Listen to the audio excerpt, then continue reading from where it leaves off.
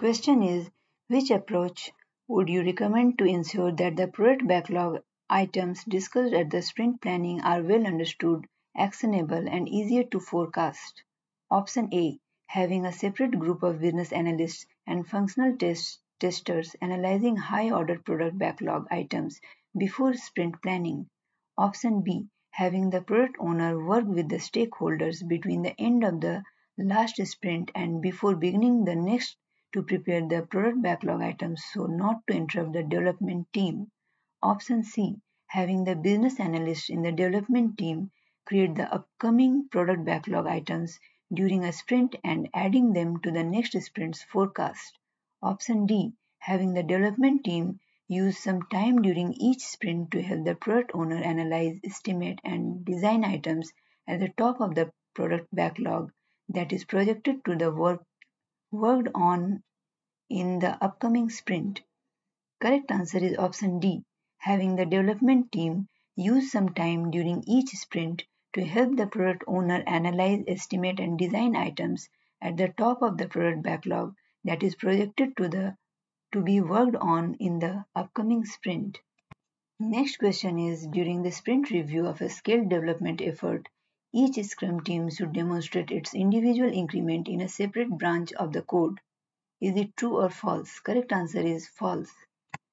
Next question is, what would be the best two ways to identify that a development team is self-organizing?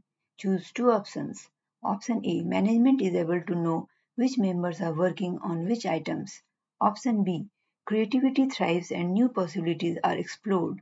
Option C, the development team members are cross-functionals and knows that what it needs to do to deliver the all tasks committed to the sprint planning. Option D, the development team is able to resolve internal conflicts between members in order to continue working. Correct answer is option B and option D. Management is able to know which members are working on which items and the development team is able to resolve internal conflicts between members in order to continue working. Next question is, select two ways in which Scrum uses time boxing to promote self-organization. Choose two options.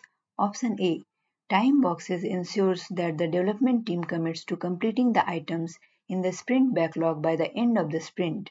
Option B, time boxes encourage the ones closest to the problem make the best possible decisions within the time frame given the current situation. Option C, time boxes can help teams plan how many additional sprints is needed for user acceptance testing. Option D, time boxes helps everybody concentrate on the same problem at the same time. Correct answer is option B and option D. Time boxes encourage the ones closest to the problem make the best possible decisions within the time frame given the current situation, and time boxes helps everybody concentrate on the same problem at the same time. Next question is, your organization requires all increments to pass user acceptance testing UAT before it is allowed to be released to production. Is it a good idea to postpone UAT until the end of the project to prevent the development team from being disrupted during the sprints? Option A, no, because the state of the product increment won't be transparent and the feedback loop would be too long. Option B, it depends on the team definition of done. Option C, yes, because the development team is a self-organizing team and should not be disrupted during development. Option D, yes, because UAT is done in a hardening sprint before the release sprint. Correct answer is option A, no, because the state of the product increment won't be transparent and the feedback loop would be too long. Next question is, during the sprint review, one of the stakeholders announces that due to the recent market changes, there is risk that funding might be reduced for the project. This triggers tensions to rise and arguments to break out between members. As a Scrum Master, what would be the best two actions to take? Choose two options. Option A, defend the original budget and request the stakeholders to adhere to the original agreed funding for the product. Option B, encourage the stakeholders and product owner to focus on delivering the highest value items for the next sprint.